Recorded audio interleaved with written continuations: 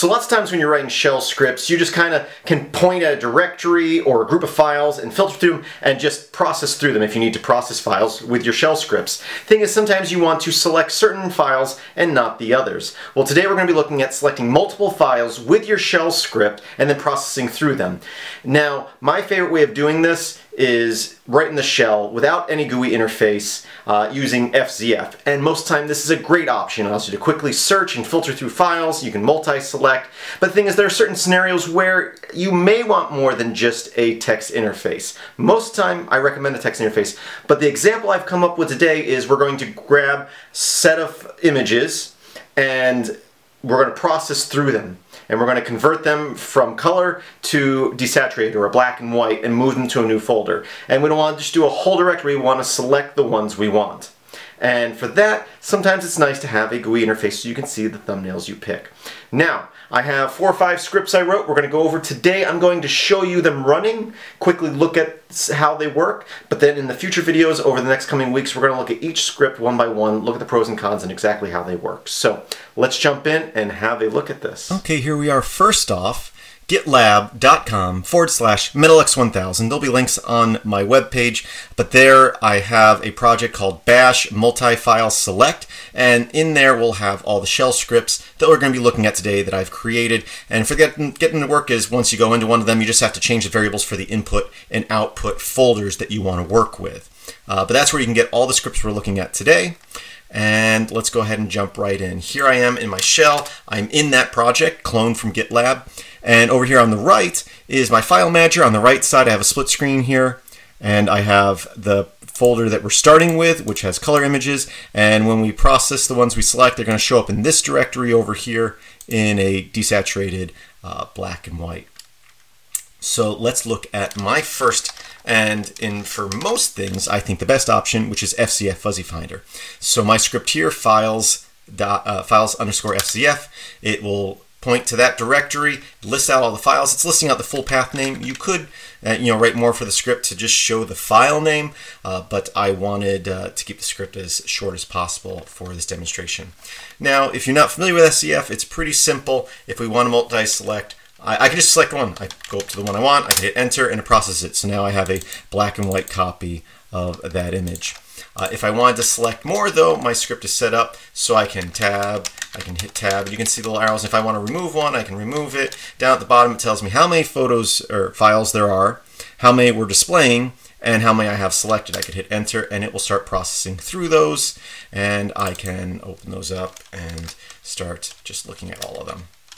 So there we go. So we're doing good so far. One of the big benefits of FZF is that it's a fuzzy finder. Now, very simple example here. I only have so many files, but you can have lots of files and you can simply search them.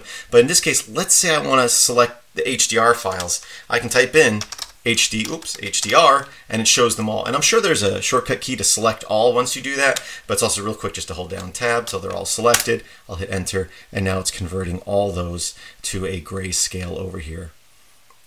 Okay. Now that we've looked at FZF, let's look at another option. I'm going to delete out all the files in this directory.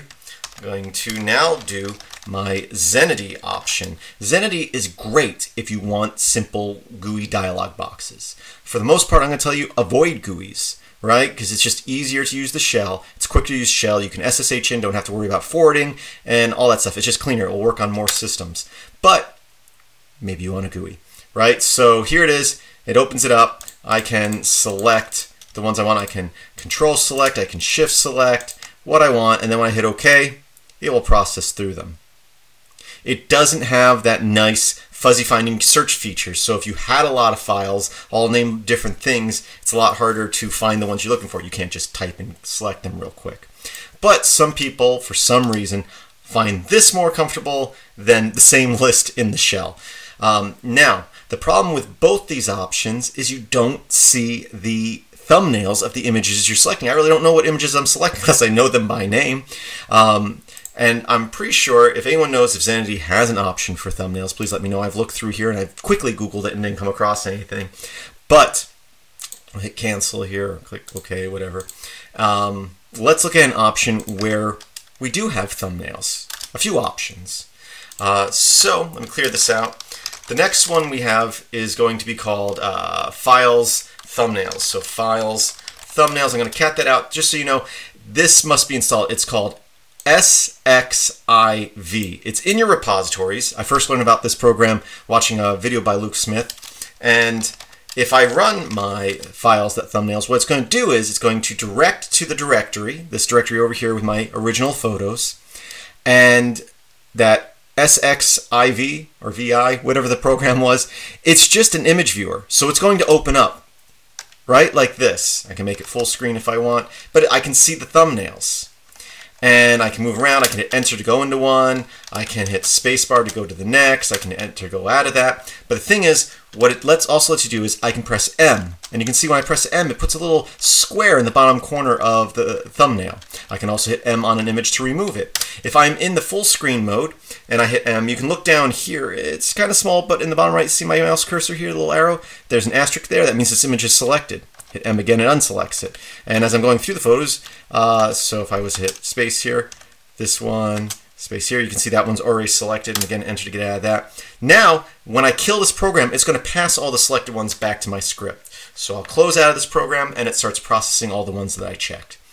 It's great. It's not spectacular, because it works great if you're familiar with it.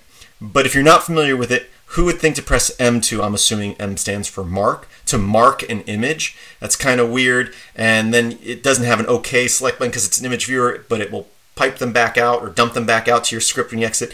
So if you're writing a script for yourself or a worker who you can train, it's a good option, but it's not a good option just send out to somebody who's like just the regular Joe out there. So that's the biggest drawback to that option, in my opinion. But it does work. And again, these are options that are simple options without having to design a full interface for your images. Now let's look at drag and drop options. So if you had a script or any program, you can be like blah, blah, blah, whatever the name of the program is, and you can be like file 2 or 1, file 2, and you can pass it multiple files. Well, the thing is, you can drag and drop, and that's kind of what it does. So if you were to select some images and drag and drop into the shell, it just drops them in there. You would think that these quotation marks, these single quotes, these apostrophes, would help divide it up, but it doesn't actually really work very well that way. But we are going to look at two options where you can drag and drop from pretty much any file manager into your script. And I have two of them, but I'm actually going to start with the first one I called drop to. So files drop to, I'm going to hit enter, and he says no such, so because I didn't pass it anything. This particular one, before you run the script, you select the images you want. So I'll select this one and this one and this one, and I'll drag them here, and when I hit enter, did I move out of my directory? Oh, I did drop to, okay, sorry. File, you got to actually type in the proper name of the script. Now I can drag and drop, before I run my script, drop them in as arguments, right? And then when I hit enter, it's going to process through each one. That's nice if the person knows to drag and drop. And you can type them out too, but it's easier to drag and drop, and I'm drag and dropping the full directory. Now, there is another option where we actually use the read command inside the script. So if I go to my files, drag, drop, the first one without the 2 at the end, when I hit enter, it actually says, please drag and drop. Drag files, drag and drop. I'll fix that typo. But now I can drag and drop files, and when I hit enter, it processes through them. It's actually processing through the same ones because I selected the same ones, but if I select another one, I can run this as well. And the thing is, after you drag it, you have to click into the shell and then hit enter. So it'd be nice if you can get it to run without that. I did see a script that does kind of do that someone else wrote, but it was very complicated, and I wanted my script to be simple as far as looking at the code. So you have to drag and drop, click in the shell, and then hit enter. So a big drawback, that's one of the biggest drawbacks to this. Some of the biggest drawbacks to this is that you have to open up a file manager, go to the directory, select the images, start up the script, then drag over there. So a good option would probably be to, in your script, have it open up the directory in the default file browser. That would be probably the quickest option. I didn't do that for demonstration purposes. And also, you can have a combination of the two. So my drag and drop and my drag and drop 2, you can have it where it checks if arguments were passed and if they were files, and if they weren't, then ask people to drag and drop to it. So that's another option. And you can actually make combinations of all of these if something was passed to the shell, not if you have Zenity available and there's a GUI available, run it. If not, then use FCF. But they all, so far, all of these for images have had not the best options. The first two options are best for most files. But if you're working something images or maybe even videos with thumbnails, you want some sort of GUI interface where you can see a thumbnail. And these are the options I've come up with, the scenarios I've come up with, without having to actually go into another programming language and write a whole GUI interface. Now, if you have knowledge of a better option to very simply create, view thumbnails and pass them to your script, let me know.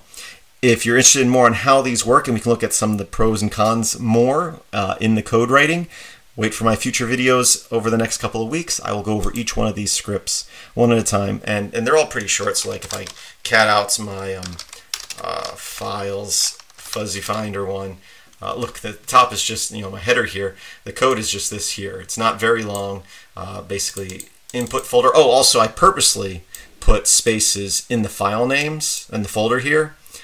Because these scripts would actually be easier if you didn't have to worry about spaces and file names. But since some people do put folders and files with spaces, I wanted to take that into account. So I purposely made folders with spaces in them, which I would normally try to avoid doing. But that's it. It's getting a directory for input and output, creating a directory, and then looping through the images, passing them to FCF, and then processing them.